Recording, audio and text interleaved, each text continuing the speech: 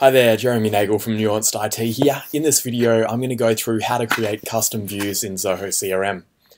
Basically, what we're talking about here is being able to have multiple different views here that allow you to filter down very quickly on a subset of leads or accounts or whatever module you're talking about. So I've got this custom view here, test leads, which only shows leads that have the word test in them. Let's look at how that was done.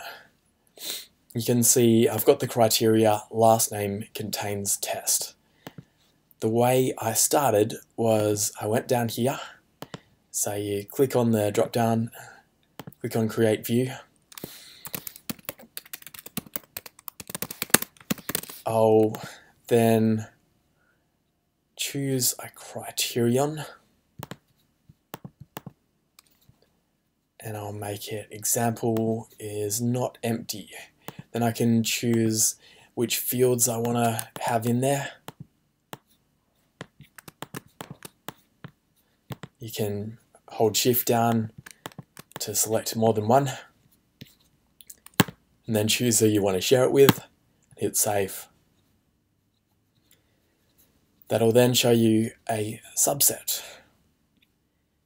If you then want to perform further filtering, you've got filter leads by and you can choose the field, and then you've got the same kind of ability here where you can filter based on certain criteria.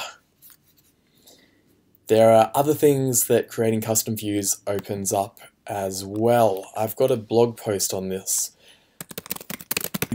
In this blog post, I show how rather than having to set up complex search records calls that use up your allocation very quickly, you can actually use get records in conjunction with a view, with a custom view. So if I wanted to get all of the records that fulfilled this criteria here, that example is not empty, in this case it's not a huge benefit, but if you have multiple